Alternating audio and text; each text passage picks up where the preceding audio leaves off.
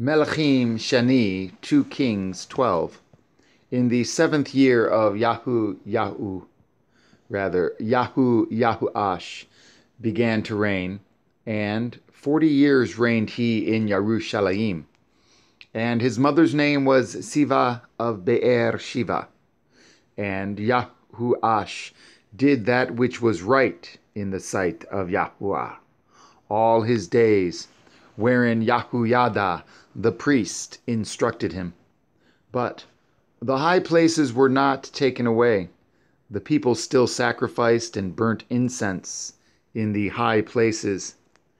And Yahuash said to the priests, all the money of the dedicated things that is brought into the house of Yahuwah, even the money of everyone that passes the account, the money that every man is set at, and all the money that comes into any man's heart, to bring into the house of Yahuwah.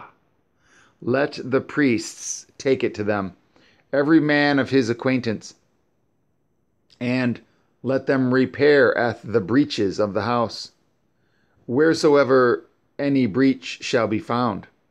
But it was so, that in the 23 year of King Yahuash, the priests had not repaired the breaches of the house.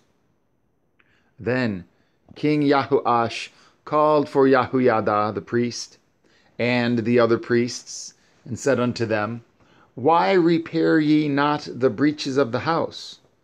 Now therefore receive no more money of your acquaintance, but deliver it for the breaches of the house.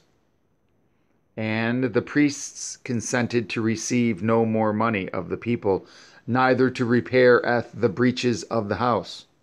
But HalleluYAH the priest took a chest, and bored a hole in the lid of it, and set it beside the altar, on the right side, as one comes into the house of Yahuwah. And the priests that guarded the door put therein all the money that was brought into the house of Yahuwah. And it was so, when they saw that there was much money in the chest, that the king's scribe and the high priest came up, and they put up in bags, and told the money that was found in the house of Yahuwah.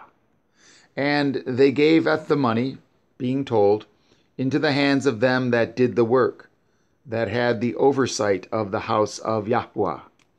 And they laid it out to the carpenters and builders that wrought upon the house of Yahuwah, and to masons and hewers of stone, and to buy timber and hewed stone to repair the breaches of the house of Yahuwah, and for all that was laid out for the house to repair it.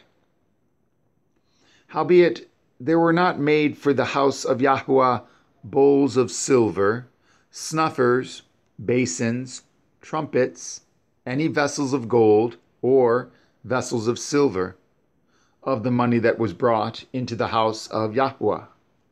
But they gave that to the workmen, and repaired therewith the house of Yahuwah.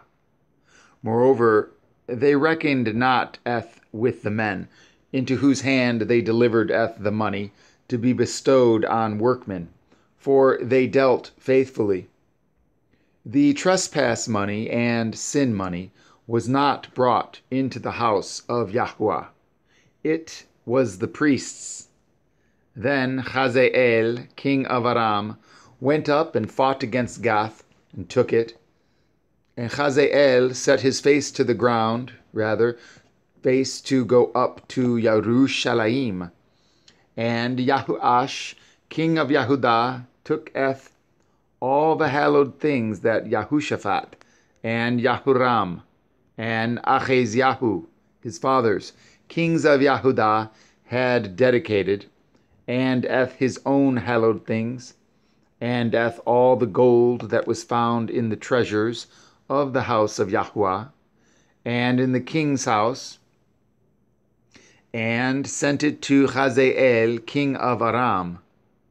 And he went away from Yerushalayim.